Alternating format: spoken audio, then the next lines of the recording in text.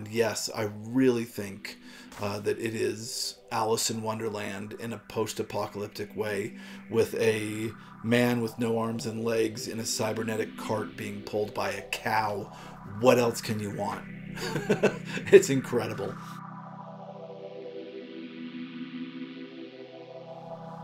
Hello everyone, and welcome to another video by Liminal Spaces. I am really jazzed today because I am bringing you another book that I feel I can recommend with absolutely no qualms. This is one of the most trippy psychedelic books I've read in a long time. It's a post-apocalyptic book, which is always fun. I love post-apocalyptic books, and this one really doesn't let you down at all. And the book, of course, is Deus Irae by Philip K. Dick and Roger Zelazny. This book is really interesting to me because it seems like it's been forgotten. And I know that's not 100% the case. I see it talked about every now and again. It's even come up in the comments of our videos already. But when I started collecting and reading all the Philip K. Dick I could find, this one never came up. And it's probably because it's a collaboration, so people aren't as interested in the collaborations as they are his other stuff. And I don't think it's his only collaboration. I don't know if this is his only collaboration, but it's the only one that I know of, and that might be one of the reasons that it's often left out of his bibliography. Not on the web pages, of course, but just in the general discussion of Philip K. Dick. I, of course, was very much excited when I saw this collaboration, Zelazny and Dick. I have loved Philip K. Dick for a long time. Roger Zelazny is completely new to me. I had just read his first novel about a month ago, I think, and it was truly mind-expanding stuff, so I was really excited to see that these two had collaborated on a novel together, and I was very happy when it turned out that it was also an incredible read. Okay, before we get into the story itself, I wanted to just give a quick background on how this book came to be. Dick started this novel in the mid-60s, a very productive time for him. He had rented a shack outside his house and would leave the house during the day to go write. The novel that I know of that I liked the best that came out of it of this era was The Three Stigmata of Palmer Eldritch, which I believe this book is working through a few of these, quite a few similar ideas as that one. So I'm not surprised that it came from the same era. It was during that era that Philip K. Dick had a vision in the clouds of Palmer Eldritch. He said it was God, and he had these mechanical eyes. And he even kind of flirted with the Christian church at that time, becoming Christian for a bit, trying to learn about Christianity. And I think that this is another attempt at him to try to figure that out. And I have no idea whether Palmer Eldritch was written before this. We don't know exactly when Dick started this. I'm assuming, and I'm just assuming, that it was afterward, but I have no evidence to back that up. So that's just pure conjecture that this was started afterwards. Anyway, Dick started this novel and was kind of wrestling with these ideas, and he brought in a couple of short stories that he'd written and took some of the ideas from those, and was really kind of creating this look at religion in post-apocalyptic times. And he felt, as he was writing, that perhaps he didn't know enough about Christianity to be able to finish this book, so he set it aside and he stopped working on it. However, Doubleday had already paid him in advance to do it, so he couldn't just ignore it completely. So what he did was decide to make it a collaboration, and the person that he decided he wanted to collaborate with was the editor and author Ted White. So he gave the manuscript to Ted White, who looked at it and put it aside. We do not know why Ted White didn't work on this. We don't know why he put it aside. I don't know if he didn't want to be part of the collaboration. I don't know if he didn't like the work. I have no idea. All we can do is speculate, but for whatever reason, Ted White did not work on this at all. He just left it sitting in his house. Later, in 1968, Roger Zelazny went over to Ted White's house and found the manuscript sitting there. And he started flipping through it and really enjoyed it and decided that he wanted to collaborate with Dick on this project. So he called up Philip K. Dick and said, "Hey, do you want to collaborate with me on this?" And PKD was like, "Yeah, that sounds great." So they started collaborating. And it was very sporadic collaboration.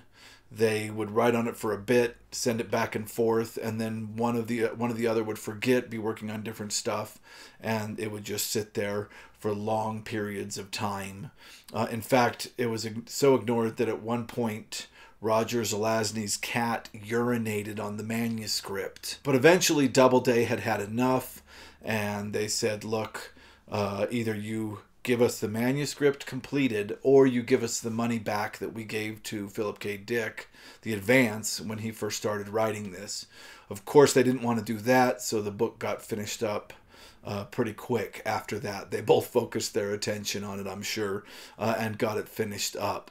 And they sent the manuscript, but they were nice enough to photocopy the pages that had cat urine on them.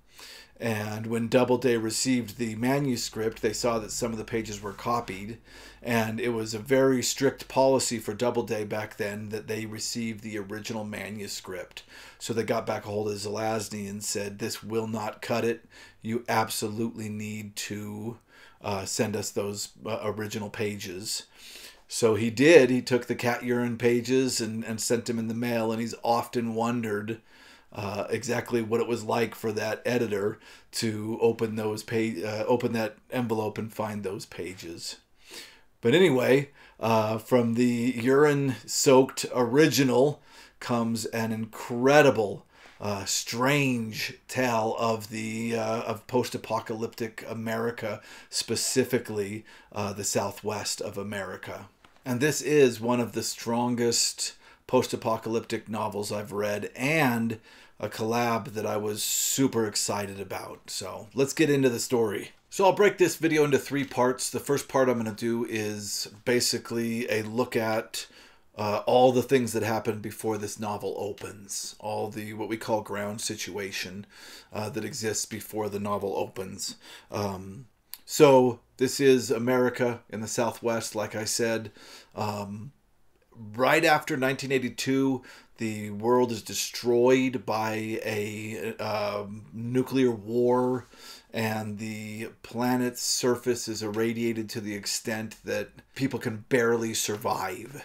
Of course, all societies fall. A lot of knowledge is lost. Not all scientific knowledge, but a chunk of it is. However, when this novel opens, people are beginning to organize themselves once more into societies, and they're creating little towns that are isolated from one another. There's not any type of global or really any type of easily accessible communication. They do have radio technology, and we learn about that later in the book, but these communities are small and isolated. After the complete destruction of the planet, a new religion forms. And this religion worships the man that helped invent and triggered the last weapon that has really contaminated and destroyed the surface. And this bomb is very strange because it's lots of little like drone things that fly through the air and just contaminate the air. Like the whole purpose of this weapon is to just say, forget it. I'm going to make this planet unlivable for humans all the way around. It is a disgusting, disgusting weapon. And the religion that forms around the man that triggered and helped invent this weapon, they call him the God of Wrath, that he is the embodiment of the God of Wrath. And it's a very interesting idea because they decide, I mean, the whole planet, of course, goes through this grief after the war, at least the survivors do. And while Christianity is still in existence and they still, of course, know about Christianity, none of them can really accept it right after the war, because Christianity preaches of a kind and loving God, and everything around them is only proof of an angry, destructive God. So Christianity falls away, and this new religion, the God of Wrath, and I think they're called servants of wrath or sowers, become the kind of the main religion of all these small communities. But there are still Christians holding on, and as society kind of rebuilds, these Christians start to cement more of a place for themselves, and they're even growing a tiny bit, although nowhere near the believers of the God of Wrath. So this man that they worship as the embodiment of the God of Wrath, his name is Carlton Lufteful. I have no idea if I pronounced that correctly, but his last name translates from German directly as air devil. So however you pronounce that, I'm sorry if I didn't pronounce it well. He is still out there. He could be one of the survivors. In fact, I think they have intel that they believe he absolutely is still alive. They just don't know where he is or what he's doing. So that's where we open. We open in this world, and we open in a tiny town in Utah called Charlottesville. And we are introduced to our main character, and his name is Tiber McMasters, and he is what is called by this society an ink. And ink is short for incomplete. So the radiation has caused him to be born without arms and legs. And when I first started reading this and realizing that our main character was an ink, I was so excited and blown away because it is such a unique and interesting character that I was so excited to see how he was going to go on this journey. And what they've done is he has a cart, and some genius and post-war technology genius has put together this cart for him that has a battery that lasts for a really long time. And this cart that he sits in gives him cybernetic arms that he can control. He controls them with his brain, so he's able to move them around like his hands and his arms.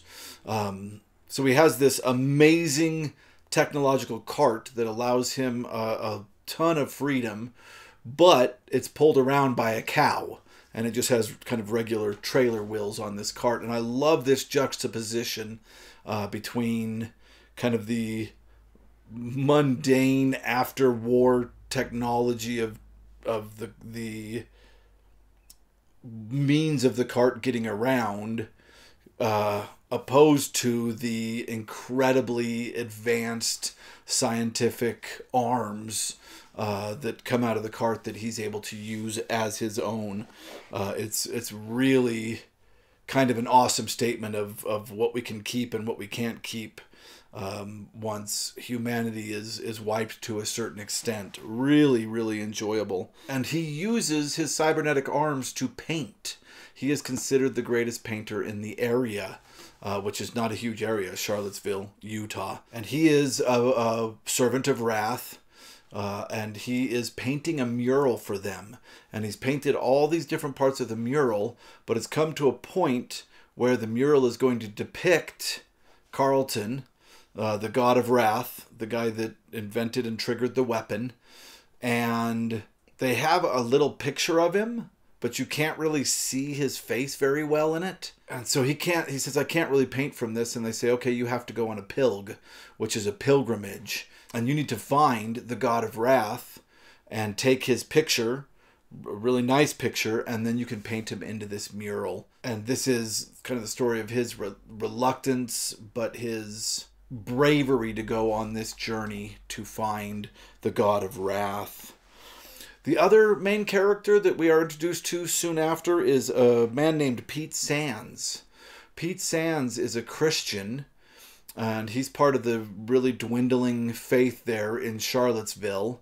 And his character is really unique, and Pete is actually the first character that I really connected to. Pete likes to sort through the wreckage that has been left from the war, and the war created all these toxic chemicals that they would release to befuddle or poison the enemy.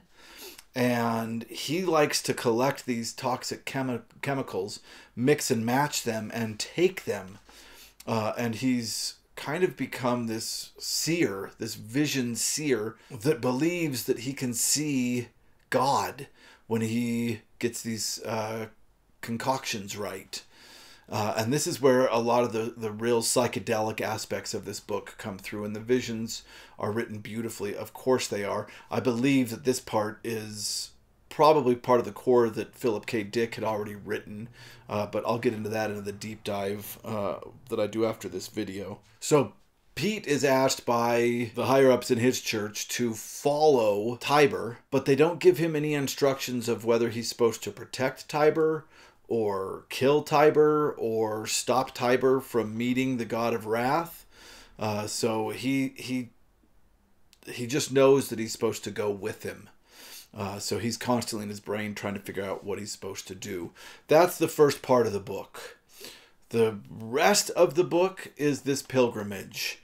And this is when it gets wild. And I love the first part, but man, this second part is absolutely incredible, because it, in my mind, really is kind of an homage to Alice in Wonderland, right? They leave Charlottesville, the normalness that they're used to, travel through this kind of, well, I'll say liminal desert space, and they end up in another world. It's wild. They meet an AI that is still running from before the war, and that now demands human sacrifice every year. They meet mutant sentient lizards and bugs that they have conversations with. He finds himself eventually going to an underground Russian auto factory that is an automated, basically an automated mechanic, but has also gone kind of wonky over all the years. Yeah, I don't want to give any more spoilers other than that. Absolutely incredible journey that Tiber goes through, meeting all of these strange people. And yes, I really think that it is Alice in Wonderland in a post-apocalyptic way, with a man with no arms and legs in a cybernetic cart being pulled by a cow. What else can you want? It's incredible. And the plot is absolutely incredible. It has a twist at the ending that I did not see coming and just had me jumping out of my seat. I absolutely loved the ending of this novel. I'm not going to give any more away, but I will say, if you plan on reading this, do not read any plot summaries. You will ruin it for yourself. Come at this blind. Don't read any summaries. The characters are wonderfully written, both by Dick and Zelazny. The only problem that I had with this book, one problem, and of course I'll go into this a lot in my deep reading, but just for this video, the only problem I had is that Pete Sands did not seem like the same character at the beginning of the book as he was at the end of the book. And I don't know if it's because they wanted a different take on him, or if because Zelazny wrote one part and Dick wrote the other. I don't know what happened there, but it's really the only negative that I can give an otherwise really incredible novel. And most importantly, like all the novels that I love, this one has a dog in it. That's not true. Not every novel I love has a dog in it, but I've found recently the novels I've really been enjoying have dogs in them, and this one has a dog in it, and the dog does play a crucial role in the plot, which I really love. Unfortunately, this one's not a talking dog like the last one, but still, dogs are very rare in this world, so it's very cool to see a dog nonetheless. Again, you should absolutely check out this book. Now I have to rate it. I thought a lot about this. I would have to give Deus Irae a 9. It would be a perfect 10, but there's a part of the novel that felt a little repetitive, and also the fact that I couldn't really connect Pete Sands from the beginning of the book to the end of the book. They didn't seem exactly like the same character, so that knocks it down. We're still talking a 9 here. It's absolutely incredible. Go grab it. Hopefully this won't do the same thing that happened with Roger Zelazny's The Dream Master, which I did one of my last videos on, and now the prices are all skyrocketing and it's hard to find them. But if it does and you want to read this, go grab it fast. I was able to get a first edition copy for really cheap, so go see what you can find out there. All right, if you like this video, please click like. If you like this kind of content, please subscribe. We'll be doing a lot of it in the future. And thank you very much for watching.